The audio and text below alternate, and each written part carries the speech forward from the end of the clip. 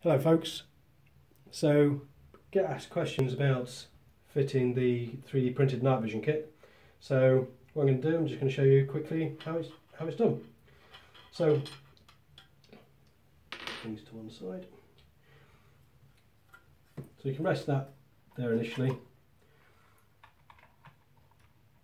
What we'll do is we just take this,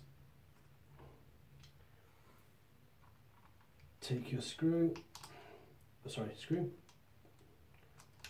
yeah, whatever that's called. We'll call it a screw today.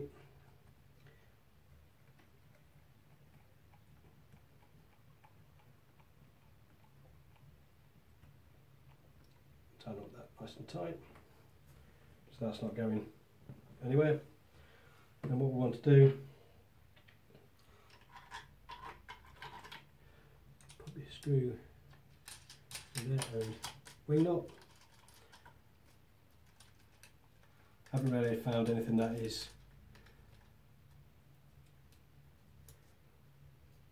different for me. And all we need to do, I'm just using a two battery pack, but generally I reckon that you'd probably want to have 3 in there, depends on how long you want to shoot.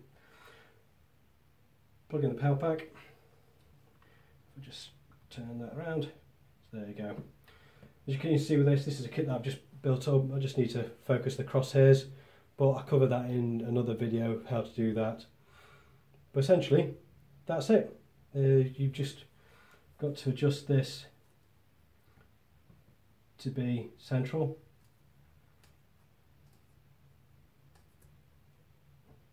And that's it. Nice sturdy attachment. Hopefully that'll answer a lot of questions for a lot of people.